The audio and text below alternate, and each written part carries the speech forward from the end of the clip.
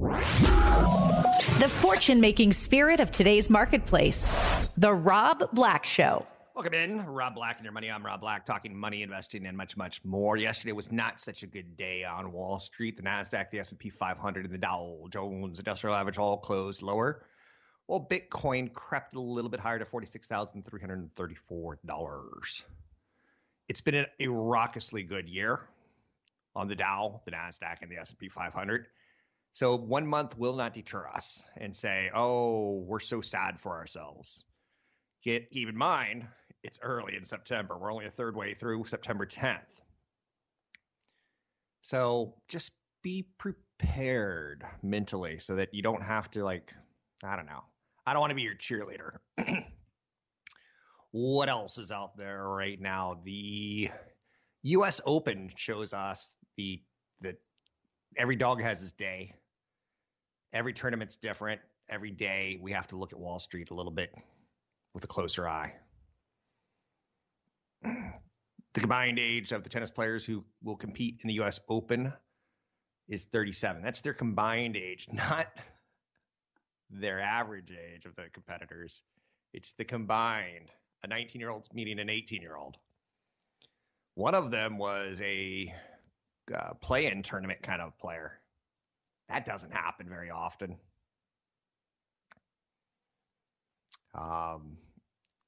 The woman who's in the finals, her name is Emma Raducanu. She had already booked an airplane trip back after the qualifying round. She didn't think she was going to make it this far. Isn't that something? And the woman from Spain, Leylah Fernandez, she toppled the number 2 tennis player in the world. So not too shabby. 4 straight days of losses on the Wall Street Journal. Not on the Wall Street Journal, but on Wall Street.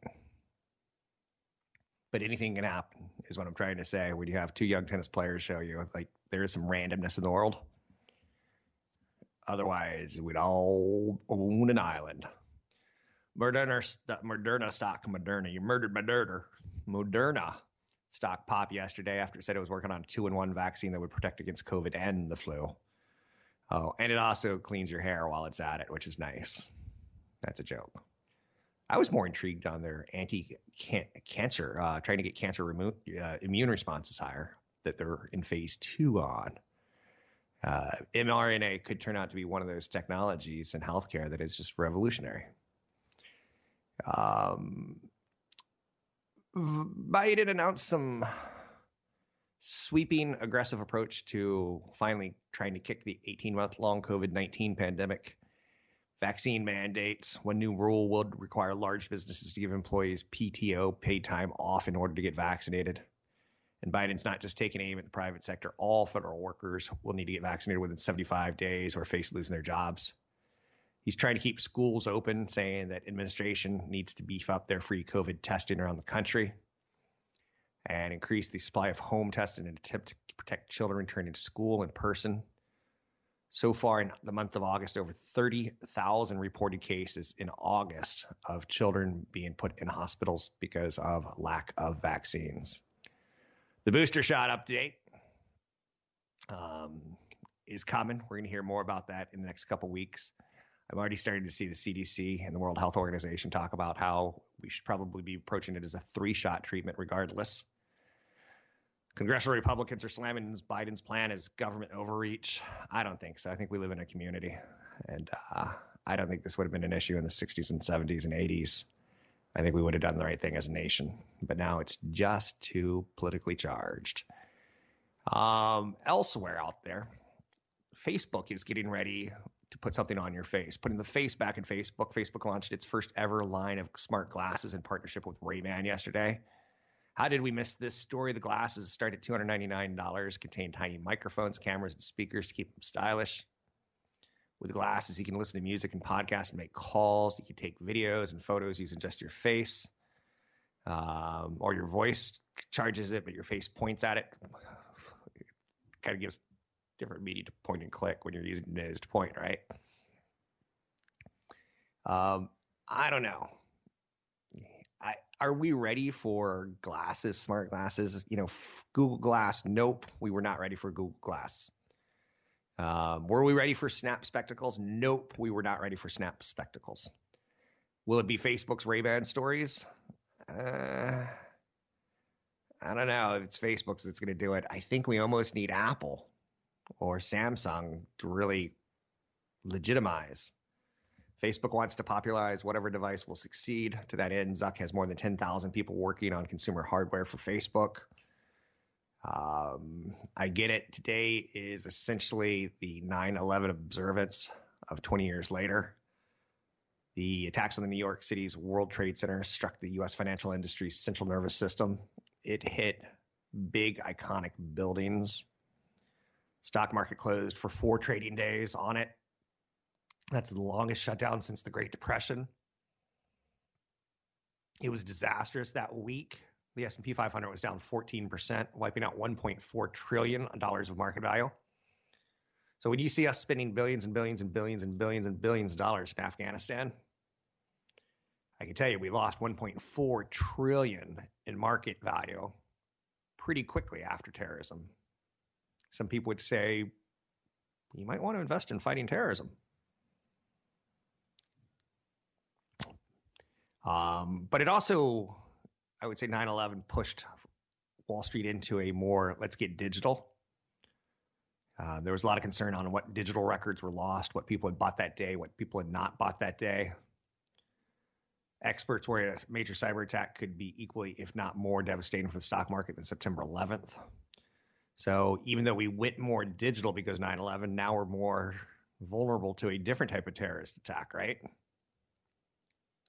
Top 1% of Americans have failed to pay more than $160 billion in owed taxes per year. The Biden administration is trying to beef up the IRS's capability to crack down on tax evaders with a plan to spend $80 billion on tax enforcement. $80 billion to get $160 billion. That's kind of what we're talking about. I believe, and this is a compliment to myself, that there are no right answers, that there's just compromises. And it's funny because when you look at math problems, there's 3 or 4 ways of solving all math problems. And we're set in our ways of, oh, this is how I do it. What else is important out there at this point in time? The farmer's dog. Unlike other dog foods, they're going after that quality of ingredients for your dog versus the processed food. It's interesting that the same marketing that we do to millennials is the same marketing that we do for dogs. Just throwing that out there for you. Anything that you want to talk about today, we can talk about money, investing, and more. We have a good show lined up for you today. Lots of content out there, including the steep penalty fine hike by the TSA for mask avoidance. I know, we live in this world, right? More than 60% of American parents want their kids to learn about the ongoing effects of slavery and racism as part of their K-12 education. It's the critical race theory that's starting to race into our schools. And again, guess what? It's a hot topic. You can find me online at Rob Black Show, Twitter Rob Black Show, YouTube Rob Black Show. I'm Rob Black. Find us at robblackshow.com. robblackshow.com. Questions about how to invest in your retirement? Check out robblackshow.com and get in on the conversation. Subscribe to the podcast and video channels. No one cares more about your money than you do. It's time to start to feel good about your financial future. robblackshow.com. robblackshow.com.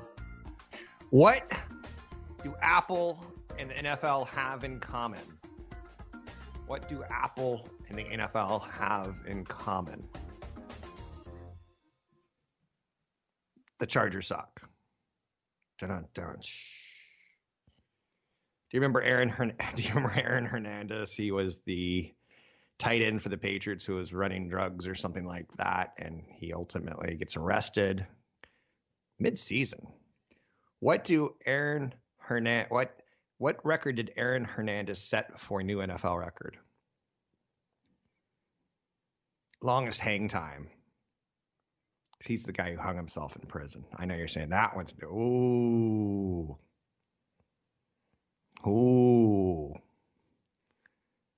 Did you hear what happened to the NFL player who murdered several people? Did you hear what happened to the NFL player that murdered several people? Oh, he just got a suspension. Okay.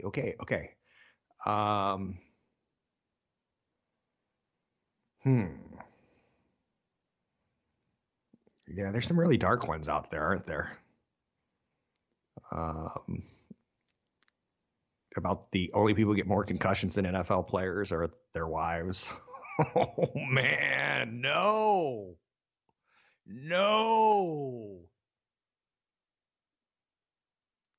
Yeah, it's a pretty sexist league, isn't it?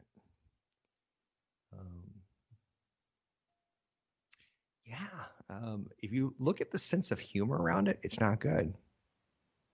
Why doesn't the NFL give Iowa a professional football team? Because then Minnesota would want one. So that's a knock on Minnesota. It seems like, okay. What I'm trying to get at is the NFL has started. Tom Brady has already pulled off a come-from-behind miraculous win, and I think he's 44 years old. I might have heard that 400 times in the space of 1 minute on the broadcast last night. But the NFL is back, and investors have wasted no time jumping on the NFL gambling stock bandwagon. Football season, pro and college, is the sports betting industry what Christmas is to retailers. It's heaven. Over the past month, DraftKings stock is up 19%. Penn National Gaming is up 18%. Caesars Entertainment is up 17%. With the United States of America struggling to pay for all things that we provide, we look to gambling to create new taxes. Do you want to bet on the Jacksonville Jaguars with a promising but inexperienced quarterback and next to zero chance of near-term success with a coach that, well, he's a college coach playing in the NFL, and sometimes that doesn't work out? Guess what? You can bet on that. For investors, betting on sports gambling companies is a guess on the size of the total addressable market. If you're betting on the games themselves, that's a whole different thing. But I think online sports betting is going to get bigger and bigger and bigger.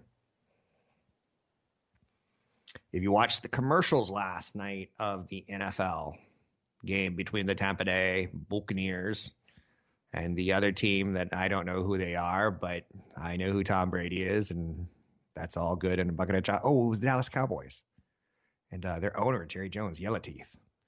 He's got some wicked yellow teeth. Like, whoa, put down the cigarettes just for a minute, Jerry Jones. But, okay, so here's the thing. Sports gambling stocks. I'm going to repeat them one more time.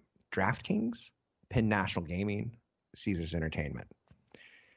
Now, this is where we get into a lot of nervousness. None of these companies are making a lot of money. They haven't shown a true path to profitable success, but 2023 is the year they're supposed to. Right now, 30% of the U.S. population has access to online sports betting. I think it'll get closer to 100% when all is said and done. Congressmen will say, hey, my state needs gambling because we can raise tax money and I can give money to whatever cause is important in my state, whether it's gun rights or abortion rights or education or, I don't know, what's important to different states, right? So I think it's coming. I don't think we're going to be able to slip that one in any way, shape, or form.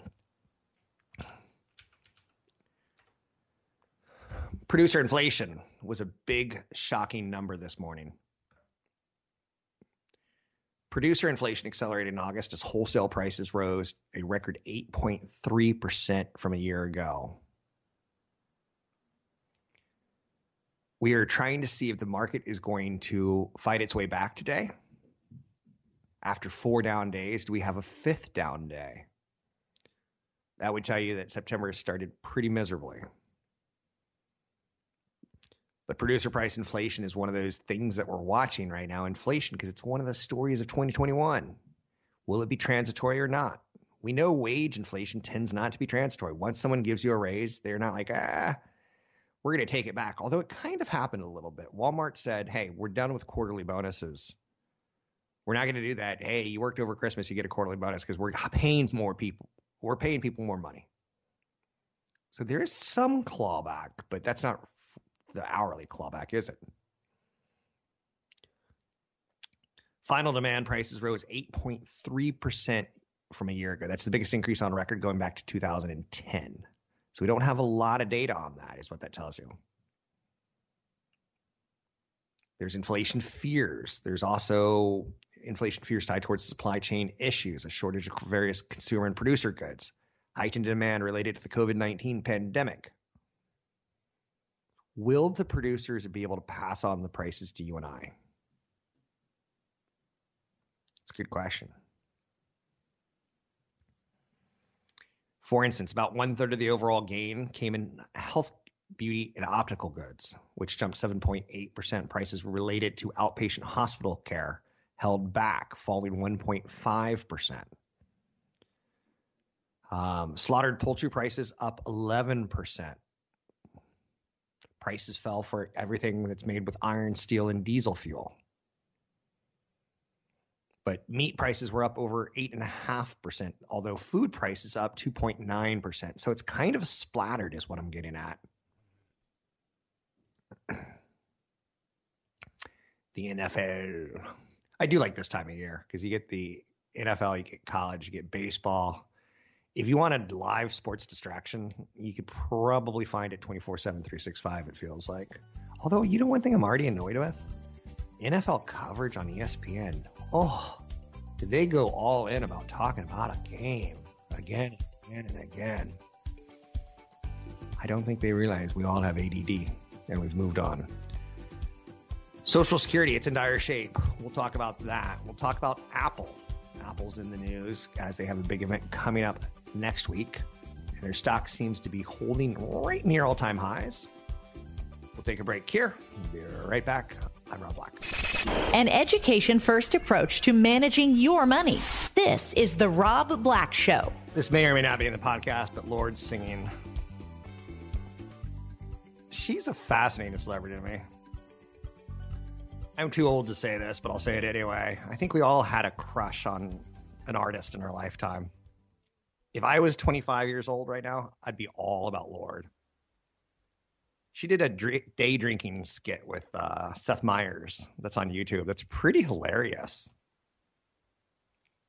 She talks about how her album's all influenced by the prescription drugs that her doctors are prescribing her.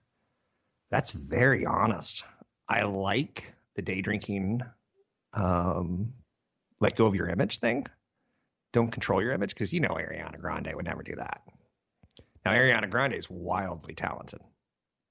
But I'm more of a Lorde person if I was a young man than... Anyway, I'm digressing. Apple shares have been on fire heading into next week's widely anticipated launch of the next generation of iPhones. For now, analysts have been telling investors to buy the stock on the theory that Apple generally outperforms ahead of the annual debut. And then once it's out, we go, okay. I've had my recent iPhone now for almost 3.5 years, and it's just fallen apart. The right side button, I don't know what that one's called. The right side, my right thumb button, it no longer works. So it's like I almost have to shake my phone as if it's a snow globe to get it to turn on. So they have me every 3.5 years now. It used to be every 2 years.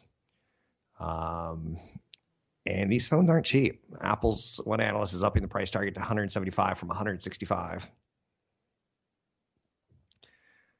recent survey of 1,000 Americans found that only 6% plan to buy or upgrade to the iPhone 13 in the coming months. As a result, he found it a little surprising that there's just a lack of enthusiasm. But people are still talking about the iPhone 12 getting it, but not so much the iPhone 13, because people want the 5G that was marketed with the iPhone 12. But what's being marketed with the iPhone 13 seems to be streaming capabilities and influencers. So I see a couple analysts right around 170, 175. It is no longer a go stock. It's too big. It's $2.5 trillion. For it to double now, it'd have to go to a $5 trillion valuation. I think you'll start seeing maybe spinoffs from Apple in the next 3 to 5 years. So it could unlock some shareholder value into some areas that still have exciting growth. But there's such a big company right now, going from $2.5 trillion to $5 trillion. It's tough to make a case. Unless augmented reality or cars take off, it's tough to make that case. Expectations are widespread at this point in time. They ordered more iPhone 13s. They did place a big order, and it looks about 90 million they're expecting to sell.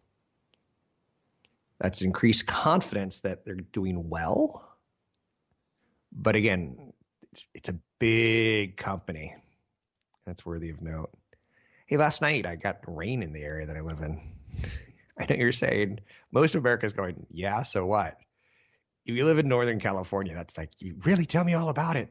How did it sound? Like, it's been a long time since we've seen rain. Other things to talk about today. Remote workers are on the move, and housing stocks are very interesting. What do we mean by remote workers are on the move? People are relocating to growing mid-tier cities across the country, which contributes even further to the perfect storm of high demand and low supply that was already underway before the pandemic. Surge in prices delaying home purchases and sending rents higher. The median home price in Boise sold for $469,100 in the second quarter. That same house 1 year ago was 41% cheaper. That's not true. It's jumped 41% in that time, but I didn't want to confuse you. The price spikes are spooking some established residents who are priced out of the areas like their own city. And they go out in the street and they go, thank you for being a cop. You just raised the value of my home that if I sell, thank you. But people feel it's moving so fast. It's confusing. It puts your head spinning. Can you imagine saying Boise, Idaho is up 41% year over year?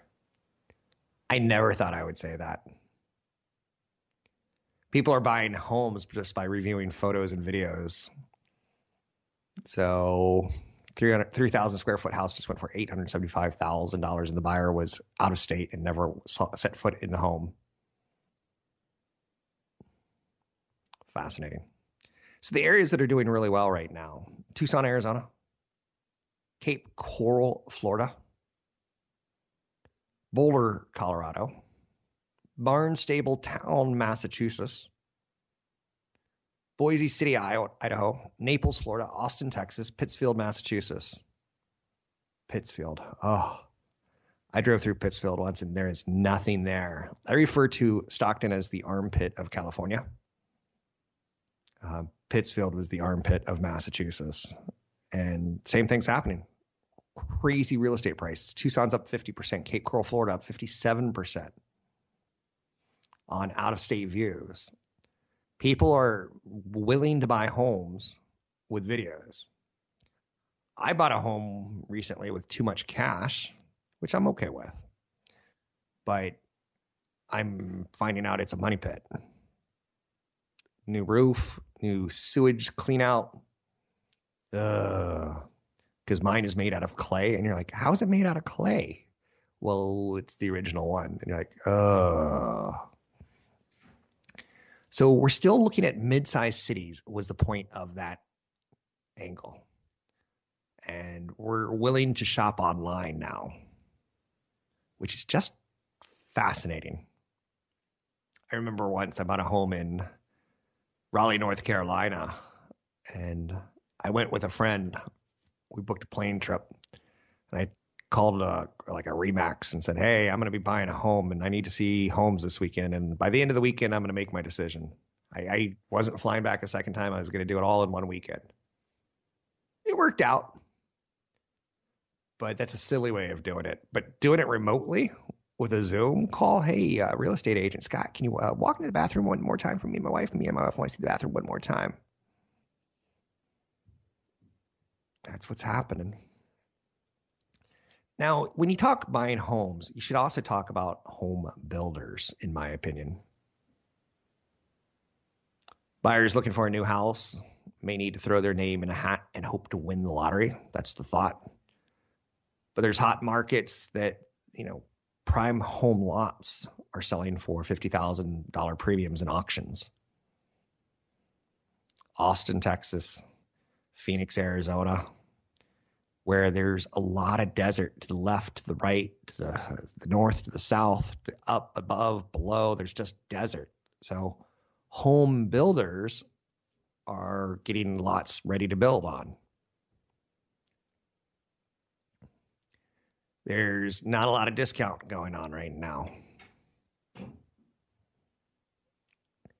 The number 5 home builder in the United States is in play. The number 4 home builder in the United States is in play. You see where I'm going at with this, right? There's a smaller player called Taylor Morrison Homes, ticker symbol TMHC.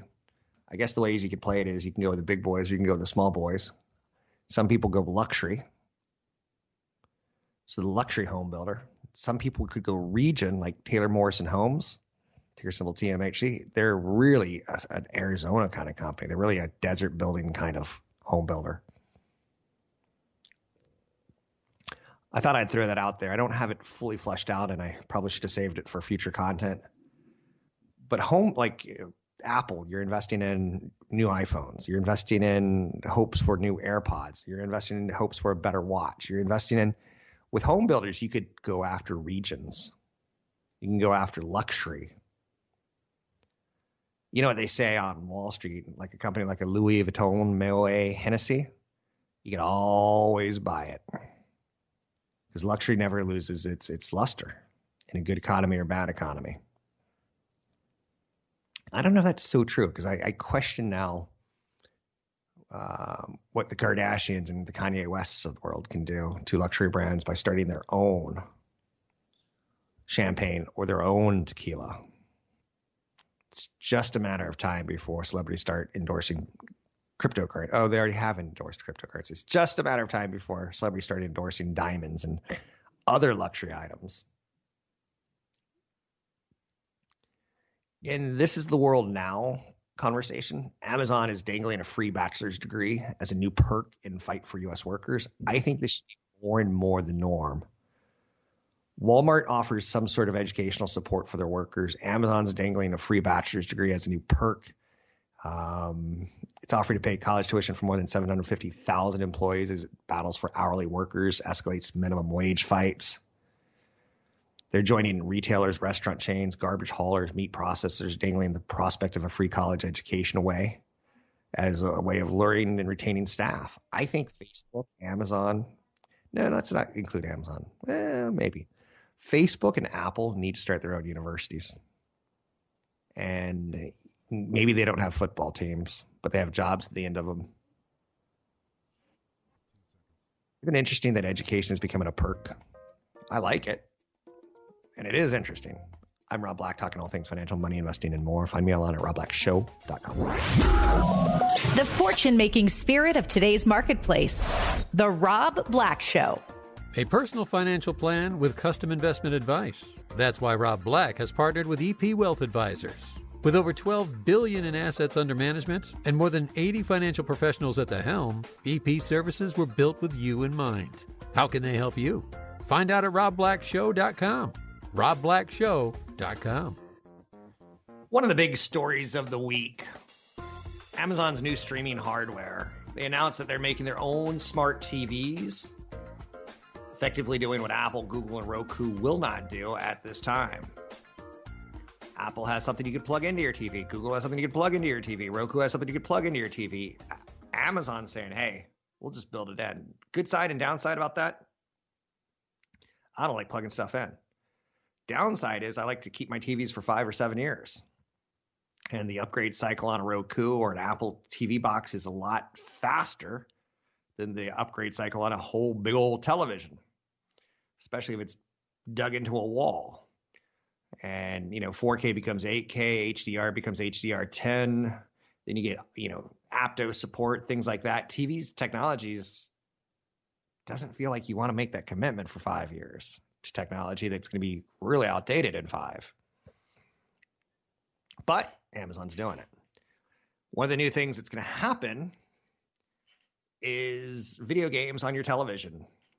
Amazon wants it to happen.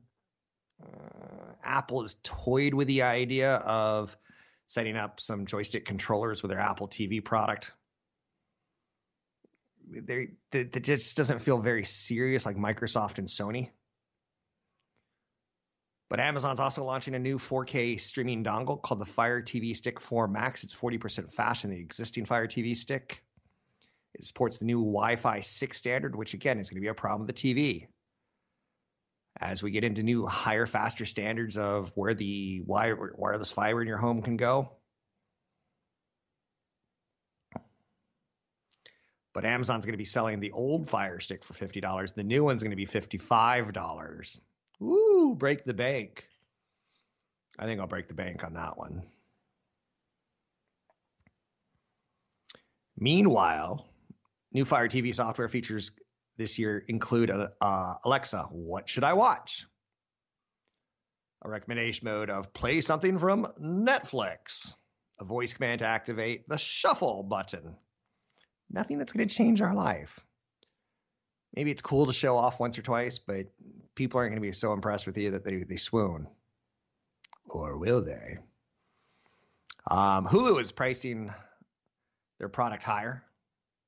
They've announced that it's raising the cost of its on-demand streaming services by $1 on October 8th, bringing the price to $7 a month with ads or $13 a month without them. The price hike will not affect Hulu's live TV streaming service or the Disney bundle, which includes Hulu, Disney Plus, and ESPN Plus for $14 per month. That's probably one of the best bundles out there if you can get by with it. Streaming is not cheap, and they're raising their prices. You know it, and I know it, right? So let's move on to the day that is. In macro-related news, President Biden and China's President Xi held their first phone call since February. Very little progress was made. Senator Brown and Finance Committee Chairman Wyden are proposing a 2% tax on share buybacks to help fund the $3.5 trillion infrastructure package. I don't know. It feels like the unintended consequences of that, I don't know if we've thought of. So Apple says we're going to buy back $100 billion of our own stock because we're going to make $100 billion of cash this year. And it's going to cost them $102 billion to buy back $100 billion. Because $2 billion is going to go to the tax man just for buying back their own shares, which they've already been taxed on the income. I think that sounds a little bit like tyranny of taxation without representation or double taxation, which this country's kind of founded on as a bogus thing. But we even have another taxation that comes when we die, a death tax, an estate tax. If the founding fathers knew all these taxes were coming, I think they would have had a different idea of the Constitution. But I'm not getting into founding fathers arguments because I don't wear ye old powdered wig. Producer price index for final demand was up 8.3% on an unadjusted basis. That's insane. The key takeaway, if I can give you a key takeaway, is that while the month-over-month change slowed, the year-over-year growth rate rose to a fresh record. So we may still see home prices slowing in their appreciation right now, but on a year-over-year level, they're still hitting record highs on a month-over-month basis. Affirm shares are doing well. They're up 22% today. They beat expectations on earnings and revenue. They're one of those companies where you buy now and pay later. They do the financing of. They made a relationship with Amazon earlier in the month. And what's interesting to note about that is, here's the metric that I'm going to equate to Affirm. Today, they're moving on earnings. But in the future, they're moving. It may be because we feel the consumer's healthy and can pay back their loans. It will be wildly fascinating next time there's a big old 10% unemployment recession. What a company like a firm who lends money and expects you to pay it back at a higher interest rate. It'll be interesting to see how they stand. Kroger's in the news. They beat top and bottom line estimates and guided 2022 above expectations. They did beat on revenue and they did beat on earnings and they did say the rest of the year looks great, but they're down today on the news. They probably need to announce 5G or 6G or something like that, but they're a grocery store company and we don't really need 6G in our grocery stores. Kroger to me is the ultimate in boring. I'm not saying it's bad, but we all need food or we die. I think that's how that works. So we go grocery shopping. Now, sometimes there's new fancy ways of doing it like Instacart or Whole Foods, which costs a whole paycheck for 2 bags. So Kroger doesn't have a lot of margins, but they have a very visible business. Oil today is slightly higher, as is copper. 10-year Treasury is sitting at 1.32%. Nothing really going on there. Nothing really going on. Let's take a look at how the overall market doing. The market fades a positive open. We're now looking at potentially 5 down days. And we can make an opera by the end of the show. Stock market so sad. Isn't that sad? 5 down days on the Dow. Will it happen? Or will we stage a comeback at the end of the day? So right now, it's not looking like it. NASDAQ's up 2 points, but the Dow's down 134, down 1/3%. The S&P 500's down. S&P 500 could still find some green. But the Dow looks like a 5-day losing streak. And you know what we call 5-day losing streaks? I don't know. If we get 6-day losing streak, I think we get a free pizza. So we're going to be going 1, 2, 3, 4, 5. We want 6. But no, that's actually at a hockey game. 5 down days. What are we going to do with ourselves? We're having a good year is the answer. Be happy with what you got. You can find me online at Rob Black Show, Twitter Rob Black Show, YouTube Rob Black Show. My YouTube page is blowing up. Be a part of it from the beginning. It's Rob Black Show on YouTube. Find us at robblackshow.com. robblackshow.com.